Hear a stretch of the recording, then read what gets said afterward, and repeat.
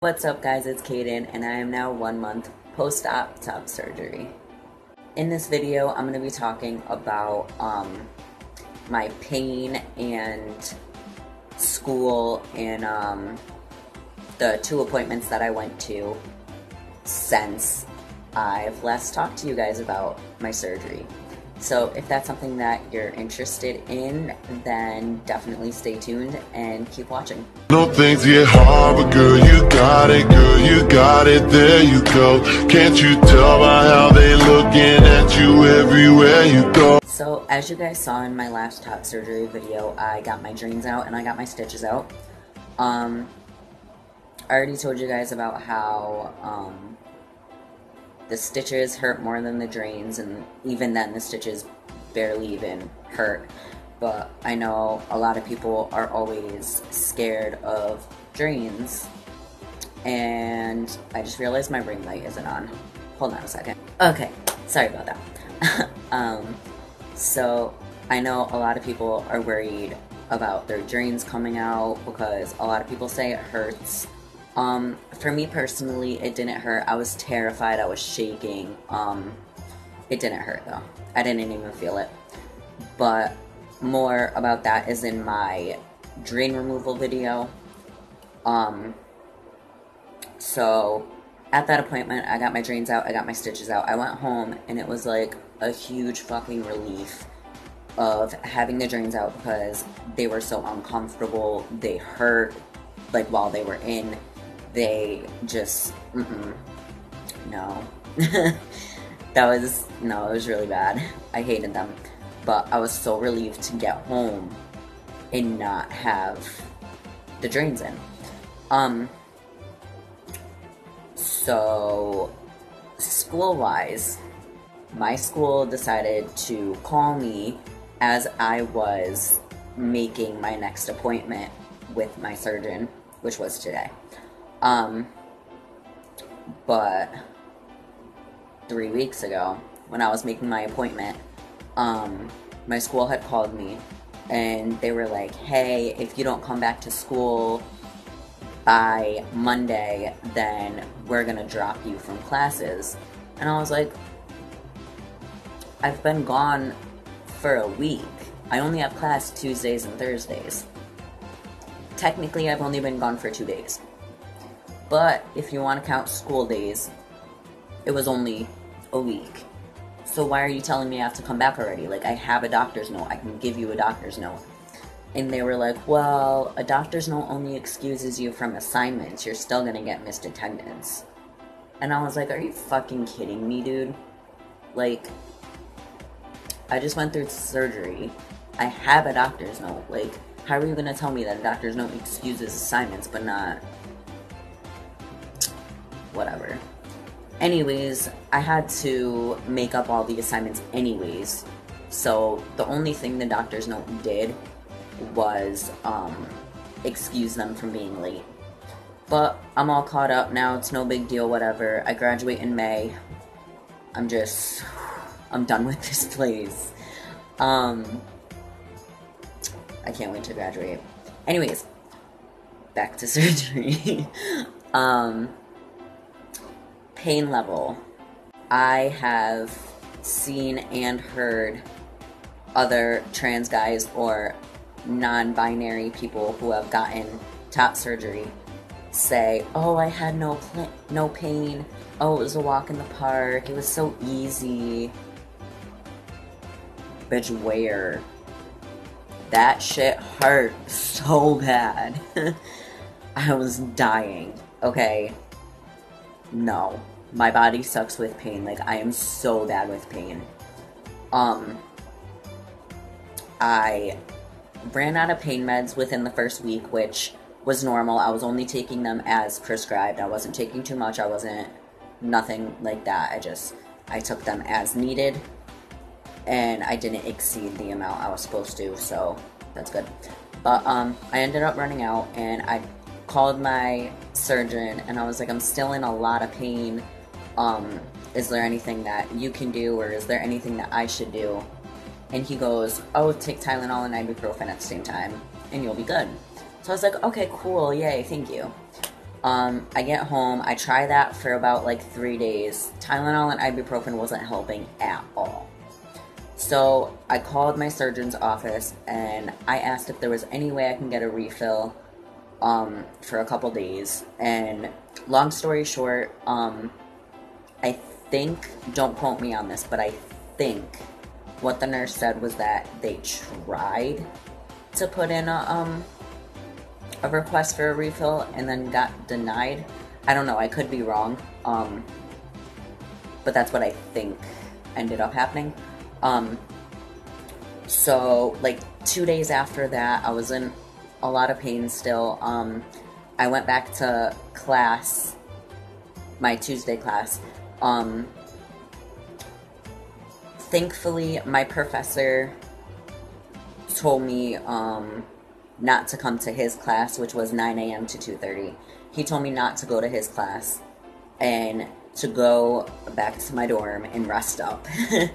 And he told me he would mark me present as long as I did my assignments, which I did. So, thank you, Professor Brusky. As for my social psych class, I had that from 6 o'clock until like 7:20 p.m. And I went to that. I got back to my dorm after class, and my chest was literally throbbing. Like, it hurt so bad. And I wasn't doing anything. Like, I didn't bring anything to class with me except for my cell phone. All I did was sit in a chair. I didn't bring my books. I didn't bring my laptop. Nothing. And I was still throbbing. So that Wednesday, I ended up going up to the ER, and my mom brought me, and I told them, I was like, I just had surgery about a week and a half, 2 weeks ago-ish. My surgeon isn't able to give me a refill. Is there any way that you can help me with pain management in any way? And they were like, okay, what we can do is give you a 2-day supply.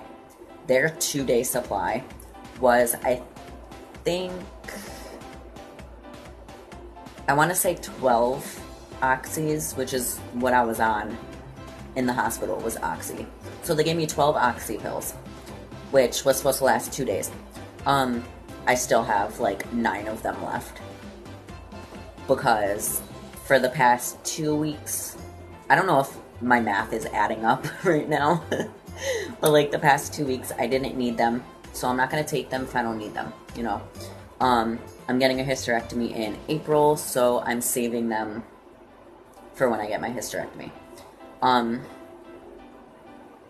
I only took a few when I needed them, and I was only taking one every morning. Now I'm not taking oxy, I'm not taking, sorry, my phone just vibrated on my table. I'm not taking oxy, I'm not taking Tylenol, and I'm not taking ibuprofen. I still have some pain and discomfort, but not enough for me to take medication. So I'm not going to take it if the pain is bearable, you know what I mean? So yeah, I lost my train of thought. That's great. So I had my 1-month appointment today, and my 1 month was on the 16th. I know I told you guys I was going to make the video on the 16th, but I figured I would wait until after my appointment, because I knew that there would be stuff to like update you guys on.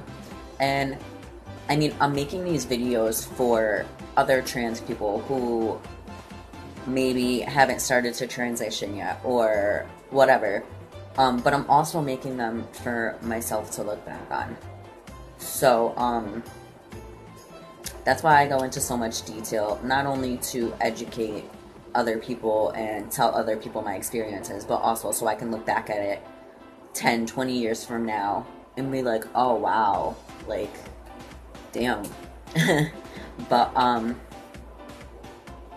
so at my appointment today, he looked at my chest. He said there is some swelling, which is normal for 6 to 12 months, he said, which I get. It's, yeah, of course you're gonna swell, but it's not bad at all. Don't worry, I'm gonna show you guys my chest. So yeah, he said pretty much, he just told me I still have restrictions up until 6 weeks from now for my next appointment. He'll take off all my restrictions, but as of right now, I still can't lift much. I mean, I probably could if I wanted to, but like, I'm not supposed to, so I'm not going to. If I go in the sun, like during the summer, he said to treat my scars like it's a baby's skin. If you want to put your baby in a hot tub, don't put your scars in a hot tub. That's the exact example he gave me. So, and it makes a lot of sense. But obviously that's not going to be until summer.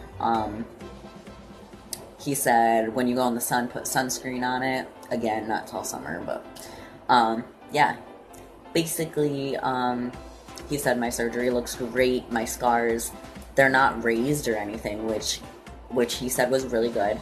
I'm allowed to now only wear my binder for 12 hours per day. So I figured I'll just wear it to bed. But me personally, my chest hurts when I don't have my binder on. So I asked him if I'm allowed to wear it all day still if I want to, and he said yeah. He said a lot of his patients actually choose to keep wearing the binder because it gives them comfort.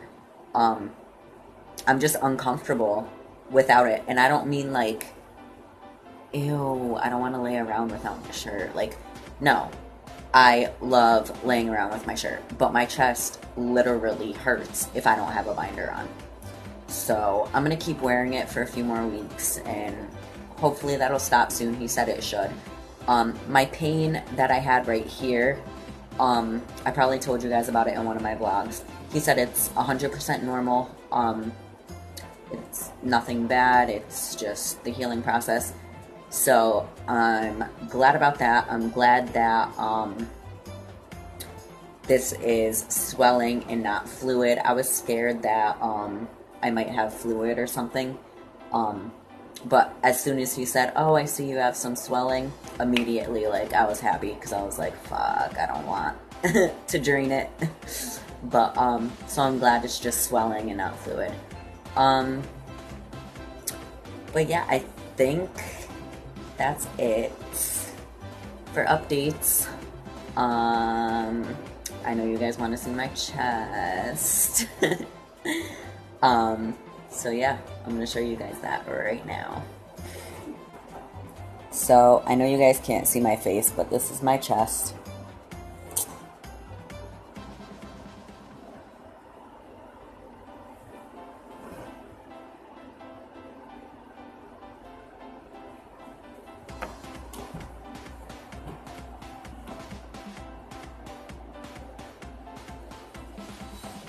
I'm so happy with it. My scars are pretty light. They're a lot lighter than I thought they would be. So I am extremely happy. There's my drain, where my drain was. Zoom in on the nips. A little scab still, but no big deal. This one's my favorite. This is my favorite nipple. Because it's healing quicker. But yeah, that is my chest. My arm mobility is pretty good. I'm just gonna... Sorry, I'm looking at the viewfinder, but I can raise them all the way up without a problem. Okay, maybe right there. But yeah, it's pretty good, and I'm super happy with the results. I love it. I'm so glad that I was able to get this done. I didn't think I'd make it this far in my transition, to be honest, due to funds and stuff, but I'm so glad I did. So, yeah. that's my 1 month post-op video, and I hope you guys liked it. And if you did, like and subscribe. I will be posting more surgery updates in the future. Probably not month to month, maybe like every 2 months or something. But yeah, see you guys next video. When I need you.